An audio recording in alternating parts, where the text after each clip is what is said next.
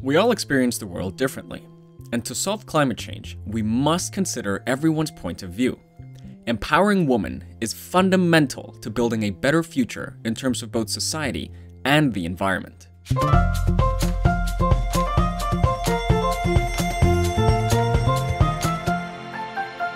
To keep this brief, let's consider 3 key ways in which empowering women could help solve climate change. We'll look at the productivity of farms, family planning, and climate leadership.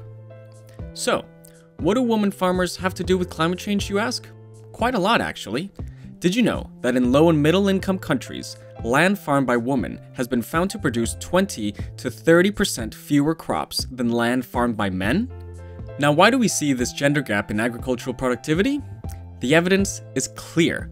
Women's farming skills are just as good as men's, but they struggle to access the same opportunities and resources. This leaves them at a disadvantage. In low and middle income countries, on average, 43% of agricultural workers are women. As you can imagine, if the productivity levels of almost half of all farmers in these countries are suboptimal, then gender inequality poses an indirect threat to food security. In fact, it's estimated that raising women's agricultural productivity could result in 100 to 150 million fewer people living with hunger. Now that's something you don't hear every day, huh? Not only is gender inequality in farming a threat to food security, but it's a threat to our planet. By increasing women's agricultural productivity, more food can be produced on existing farmland, and fewer forests need to be cleared for new fields. This means that fewer emissions are released overall. Providing women with equal access to tools and information, and making sure women can have land rights could help reduce the gender gap in agricultural productivity. And if you thought that was everything, guess again. Women often have less time to engage in productive activities than men because they are responsible for additional tasks. Particularly in low-income countries, women are traditionally responsible for domestic labor, which can involve caring for children and the elderly, maintaining the home, and preparing food. Simple solutions like sharing domestic responsibilities equally can free up women's time for productive activities and help close the gender gap in labor market participation. For example, freeing up women's time allows them to focus more on their education, which is crucial when it comes to slowing down emissions growth. According to Project Drawdown, education is one of the most powerful tools at our disposal for avoiding emissions and curbing population growth. In fact, women with higher levels of education tend to practice family planning and have fewer and healthier children. Family planning is about enabling women to choose if they want children, how many they want, and when they want to have them. In 2019, 24% of all women old enough to have children who wanted to use family planning did not have access to the contraceptives they needed. As a result, these women experienced high rates of unplanned pregnancy.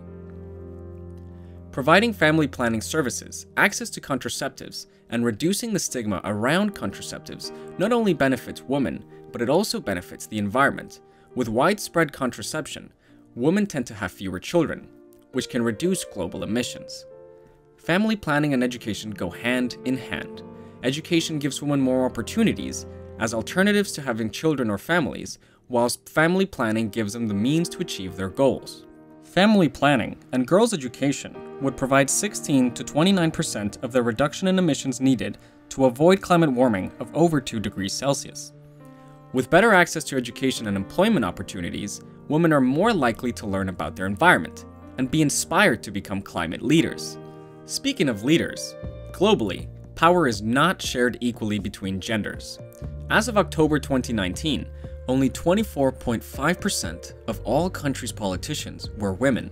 It's important to include women when making decisions, as you're not going to get the full range of perspectives if you exclude 50% of the population from debates. Women's opinions and perspectives tend to differ in some respects from men's. Hence, policies that are based on both women's and men's views are likely to be more inclusive. For example, when weighing up alternatives, women are statistically more likely to consider the needs of their family and community. So, is it likely that including women in decision-making and leadership is already helping the environment? Yes! The evidence is only correlational, but Companies with women directors are more likely to report their greenhouse gas emissions. And did you know that countries with more women in parliament are more likely to support environmental treaties?